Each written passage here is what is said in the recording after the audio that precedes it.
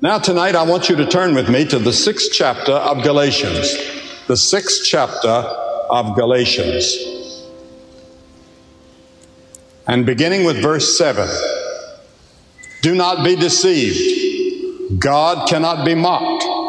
A man reaps what he sows. The one who sows to please his sinful nature, from that nature will reap destruction. And the one who sows to please the Spirit, from the Spirit will receive eternal life. Just those 2 verses. We reap what we sow. Now there are 5 laws that I want to give you on sowing and reaping. I remember we used to sow. We had a little plow, and behind the plow was the mule, and we'd turn the ground over, and then we would come along and sow with a little thing that my father had helped invent to help sow the corn or the wheat or whatever it was we were growing. And you sow in order to reap. In China, 2,000-year-old seeds taken from ancient tombs are sprouting into plants bearing tomatoes. It wasn't until they were sown that they could produce when the reaping came. Now the Scripture teaches in Psalm 126, He that goeth forth and weepeth, bearing precious seed, doubtless come again with rejoicing, bringing his sheaves with him. Now the Bible teaches that when we go out and preach the gospel, we're sowing seed. Jesus said He Himself was a farmer sowing seed. He said, I'm a sower, and I sow the seed. He said some of it falls upon hard ground, and the birds of the air come and pick it up, and some falls upon ground, and it takes root for a little while, and then the cares and the riches and problems of this life come in and crush it. But He said some of it falls upon good ground, and it brings forth much fruit. And that fruit also brings forth fruit. That's what's happening here. We're sowing seed here, and it's landing in many hearts who receive it joyously, and 5 days or 10 days later, they forget about the commitment they made to Christ. Some falls upon hard ground. You hear the gospel tonight and you just walk out just as you came in without any movement at all toward God. But others fall upon good ground, ground that is prepared by the Holy Spirit, and it's going to bring forth fruit, and then you in turn will begin to bring forth fruit, and you will win people to Christ. They had a survey taken in Melbourne, Australia recently by the university. And I had said 20 years ago when we left Australia that you cannot judge this crusade in Melbourne for 20 years. So 20 years later, they decided to take me up on it. And so they surveyed the people that had made commitments. Not only did they find that the majority had lasted and had grown and become leaders in the community, but they said it was not only an evangelistic effort that was held, but a great revival took place in Melbourne. And that was quite a statement for them to make. And we have that clipping from the newspaper that I just got yesterday. Hosea said, sow to yourselves in righteousness, reap in mercy, break up your fallow ground, for it is time to seek the Lord till He come and rain righteousness upon you. I think that could be true for America. It's time to seek the Lord and let Him come and rain righteousness upon us, because God knows we are a sinful country. Many people think we're becoming a decadent country. In Psalm 126:5, they that sow in tears shall reap in joy. Have you ever wept for your family members that they might come to Christ? Have tears ever come to your eyes as you watch America on television and see what kind of a country we are? And then the second thing is, if you sow, you will reap. If you sow, you'll reap. It's according to what kind of seed you're planting. The Bible teaches that Satan is a great deceiver. There is a devil, and he's working. In Galatians 6:7-8, be not deceived. He that soweth to his flesh, that is to the lust of greed, drugs, sex, shall of the flesh reap corruption. In Proverbs 6 it says, a wicked man soweth discord. Therefore shall his calamity come suddenly. Suddenly shall he be broken without any remedy. In other words, the Bible says if you sow wrong types of seed in your life, you are going to be destroyed suddenly. You remember Cain? He and his brother Abel, the two first children of Adam and Eve. Cain became jealous of his brother because his brother did what God said, to bring a blood sacrifice, because God honors only a sacrifice that is blood. That's the reason we celebrate communion, or you celebrate the sacrament with wine or grape juice or whatever it is, symbolic of the blood that was shed on the cross for you. And all the way through the Bible, it's blood, blood, blood, blood that is shed as an atonement for our sins. And Cain killed his brother out of jealousy, and blood was shed. And some people live by the philosophy that you sow your wild oats all week, then go to church on Sunday and pray for crop failure. But life doesn't work that way. He that covereth his sin shall not prosper, the Proverbs 28 says. But whosoever confesseth and forsaketh them shall have mercy. The Scripture says the result of sin is death. What kind of death? Physical death. We're all going to die. 50 years from now, most of us will all be dead. 100 years from now, we'll all be dead in this room and those watching by television. And that's not long. Time passes so fast, and the older you get, the faster it goes. You want to reach out and bring it back, but it won't come. You cannot redo it. You can't relive it. But you can start over tonight, and from this point on, live for Christ. But some of us are trying to cover our sins, but there is no covering except the blood of Christ. But whosoever confesseth and forsaketh them shall have mercy. And God has to give you mercy and grace. Grace is something you don't deserve. I don't deserve to go to heaven. I don't deserve heaven. I deserve judgment. I deserve hell because I have broken God's laws, and so have you. There's a high price to pay the way you are sowing. An article that appeared late last year reminded us that it was not too many years ago that all the pundits and the so-called liberators were heralding the dawn of the sexual revolution. But now that's ended. There are many proofs of it. You can see it behind the sad eyes of those who suffer from sexually transmitted diseases. It resides in the anxious expressions of young unwed women who've been left a child to care for without the support of the child's father.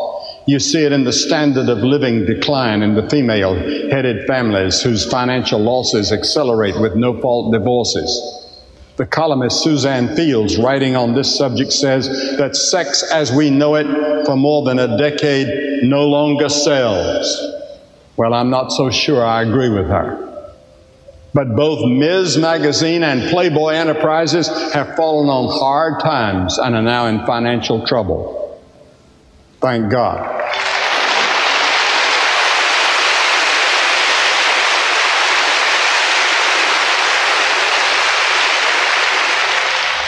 I may be wrong. Maybe the information given me is wrong. If it is, I apologize, but that's what I've read.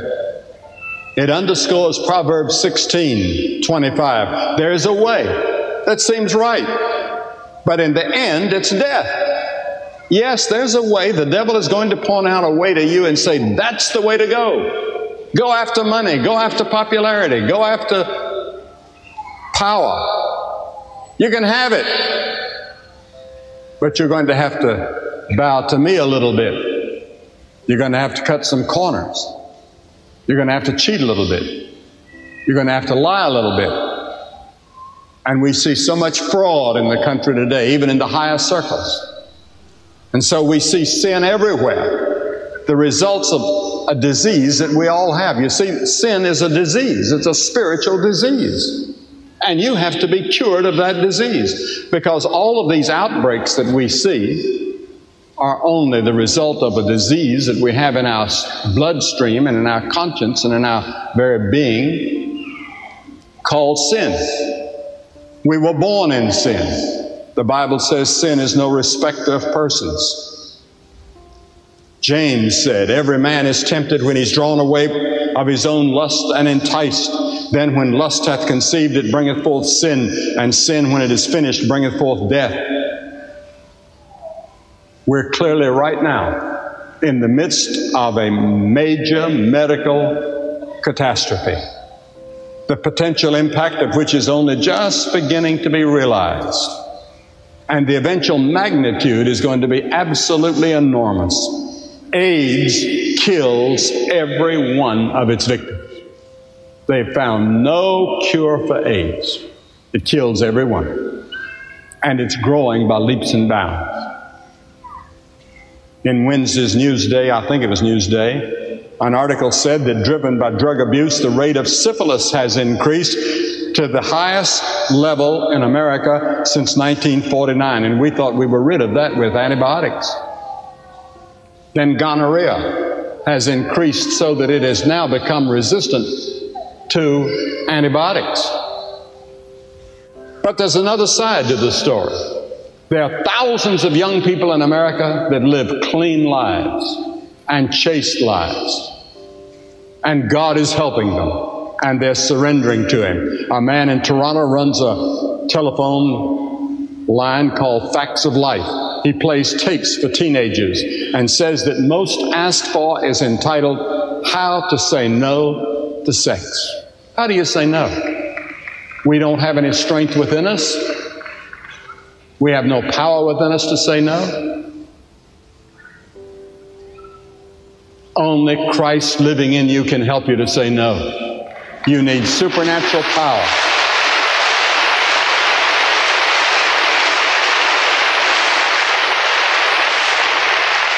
And there's some good statistics coming out. Jay Siegel said the marriage ideal of getting married for keeps and never participating in extramarital affairs is stronger now among university students than it's been in many years. And I think that's right. I think we have a stronger home teaching now than we had even 5 years ago. I think there's been a spiritual awakening throughout the country that we haven't been aware of. Gallup keeps reporting it in the Gallup poll that more people believe in the Bible, more people go to church, more people trust Christ than ever before. And it's mostly among young people, and then organizations like Fellowship of Christian Athletes and Campus Crusade and all of these para-church organizations. And then I think the fear of disease is having its effect. Perhaps tonight is the night for you to make a change in your life. Now, the fourth law I'd like to lay down on this passage is ignorance of what you are sowing won't keep you from reaping.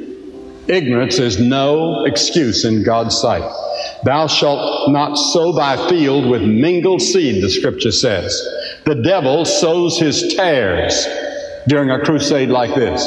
The devil is at work. He doesn't like this, and he will do everything in his power to stop it. Jesus said you can sow or allow to be sowed in your life to the devil, and you'll reap hell. And some of us will reap hell. The devil, for thousands of years, has been issuing an invitation to hell to all those who sow to the sins of the flesh, to those who permit Satan to sow tares in their lives. One man who claimed to have murdered scores of people said that he was possessed of the devil. That was his defense. When he came to trial, he said, I was like an ice cube when the killings took place. I didn't feel anything. It was like I wasn't doing the crime. It was like being out of my body. Sometimes as many as 10 in a day he murdered. In another city, a man went to a high school assembly and machine gunned 3 people we read about the other day. When the case went to court, his defense said he was overtaken by an evil spirit, which took away all his ability to control himself. You see, Jesus recognized that there were evil spirits, and He cast them out of people that came to Him in repentance and faith. On the cross, He conquered the devil and all of his legions. Yes, there is a devil.